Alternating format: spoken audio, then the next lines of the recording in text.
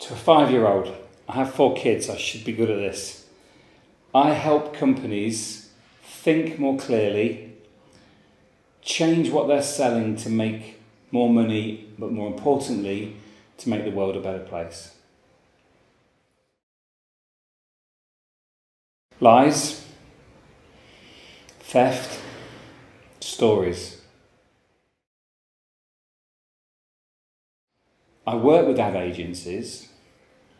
I've never done this process with an ad agency before. So yes, I've worked with them, and every ad agency I'm working with is trying to move beyond clumsy persuasion towards selling a pursuit.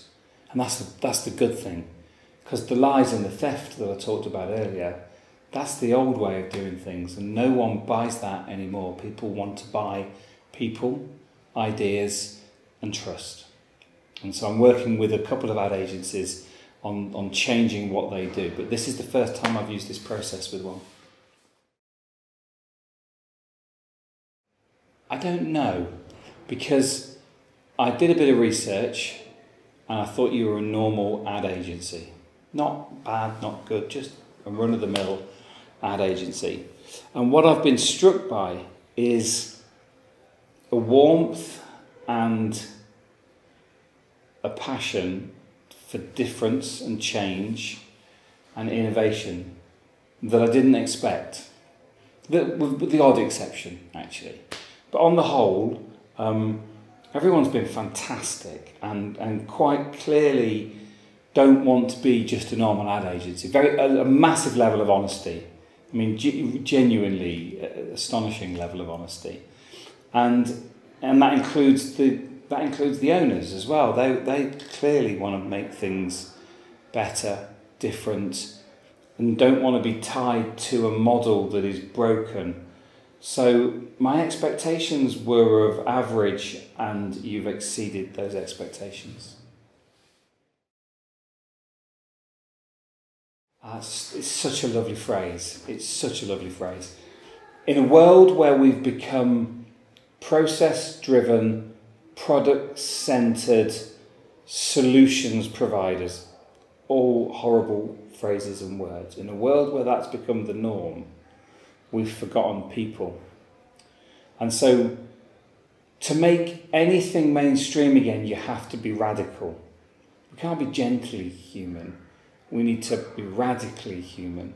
So for me, radically human means putting people at the centre of your organisation, because that's who generates the ideas.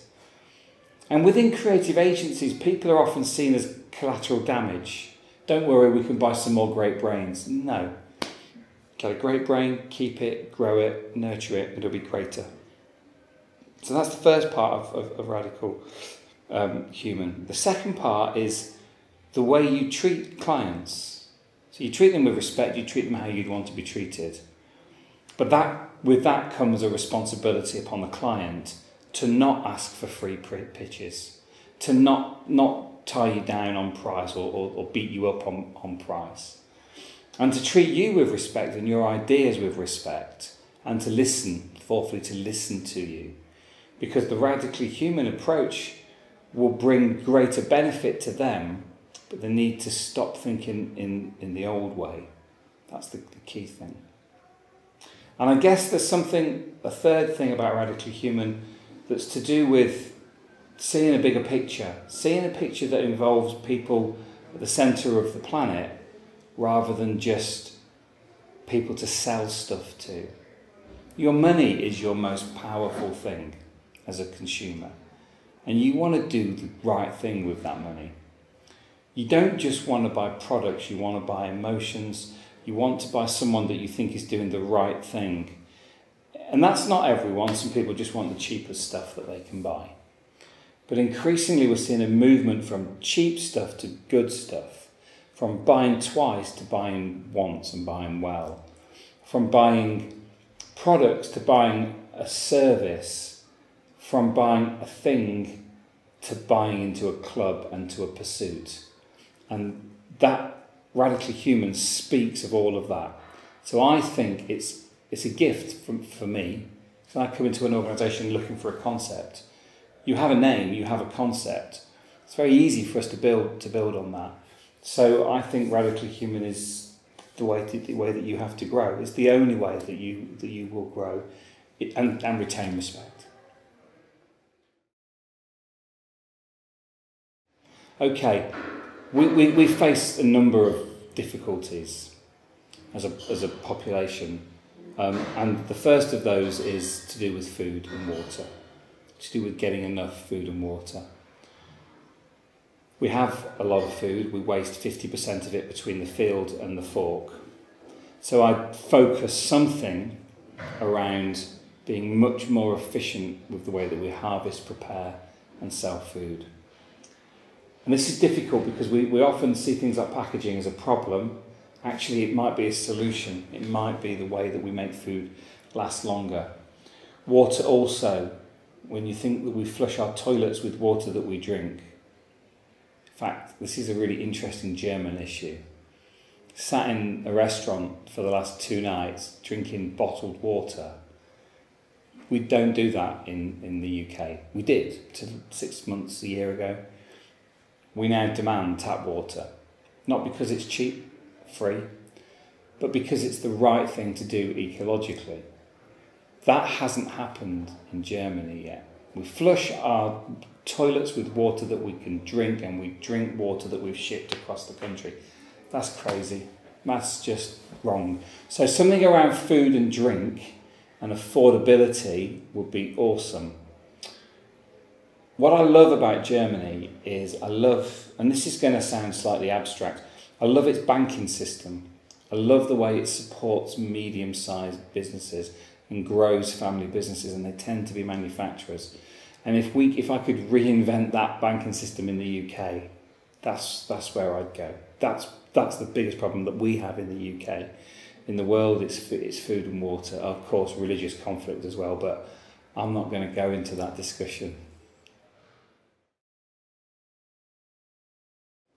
I love it. I've drank 2 types of beer and I can't remember the name. Ike beer I had last night, so that's the darker beer, which is from this area.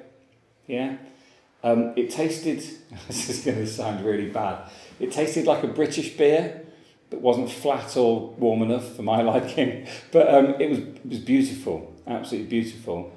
But I also had another beer, whichever one, a blonder beer the night before, which was also brilliant. What I liked about both of them is that the glasses were small, so they did stay cold. You know, frankly, if you cool gasoline to a low enough temperature, it'll taste fantastic, which is why I like a warmer beer, because you get a different taste.